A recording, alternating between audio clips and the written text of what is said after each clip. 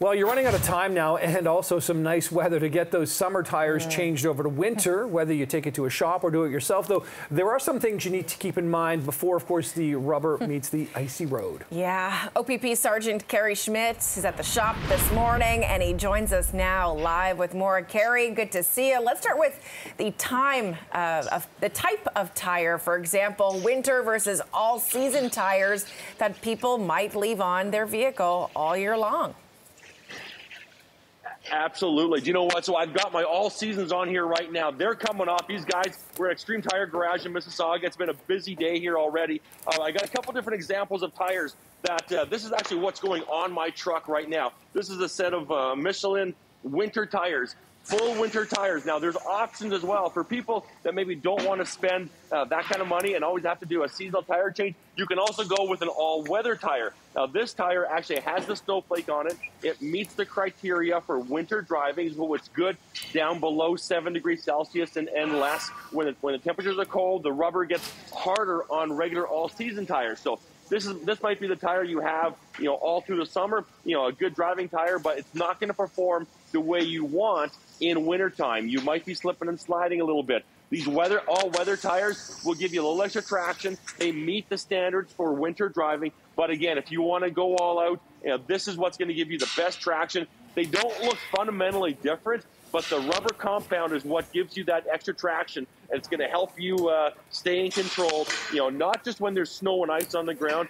but even when the temperatures are super cold and the road is cold, the rubber is cold, and this has a little extra biting capacity that will hopefully keep you in control, keep you going down the road. You still need to drive according to the conditions and share the road with others. But yeah, it's a busy day here at the tire shop. Yeah, we've certainly heard you say that message time and time again, Sergeant. And in the meantime, you're at a shop right now. It would seem likely taking it to a pro to do the tire changeover is likely recommended. But are there some cautionary tales if you're swapping out your own tires? What should people be making sure of?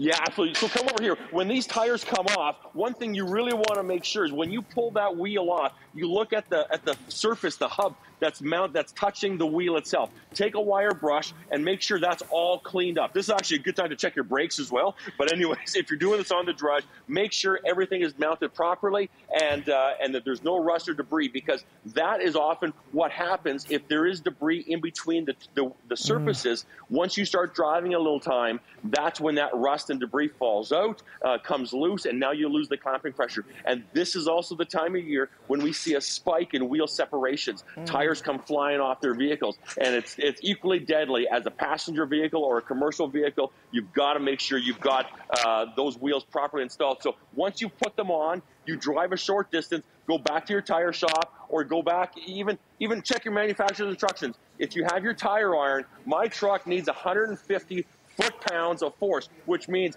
at the end of 1 foot of my lever, I need to put all my body weight, well, maybe not quite all my body weight, into the torque wrench to the tire iron to make sure those wheels are properly secured. Don't over-tighten them. Over-tightening them is also a problem, but make sure you do it in time, because we have some examples of some bad tires. You can see this vehicle came in on this rubber with steel belting showing completely exposed on this rubber.